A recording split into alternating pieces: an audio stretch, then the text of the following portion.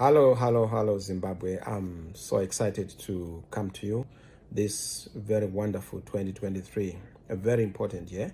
And I must say to you that it's a year we are going to see his hand, the hand of our God. His word is going to be fulfilled, the word of our God.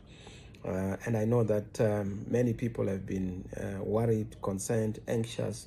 What's happening? Why is it that you are not saying much? You are not doing much? Tell you what, we are doing a lot. The definition of action cannot be limited to what people see.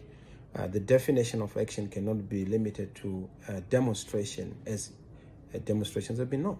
We have been doing a lot, and you will see in the passage of time, with the affliction of time, you will see and realize that we've done a lot, and a lot is being done. But this year is going to be an excellent year. It's a wonderful year. Of course, we are going to be announcing the programs of the year in due course, and our usual traditional annual agenda of the year, the 2023 agenda. We are going to come to you and say what the issues are, what we are going to be emphasizing. But I can tell you that this year is a wonderful year. This year is your year.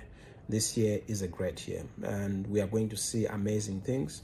Yes, there's going to be a lot of challenges. We are clear about it. We have said we don't invest in noise, we invest in peace. Where others are noise makers, we are peacemakers. Where others are investing in violence, we invest into the peace infrastructure. I can tell you that we are nation builders, we are transformers, we are change champions. We are going to bring to fruition a new great Zimbabwe.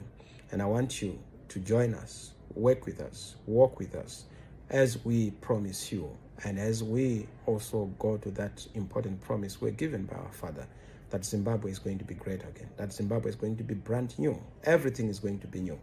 But you'll see, it's an exciting year. So thank you. Wherever you are, don't despair. Don't be disappointed.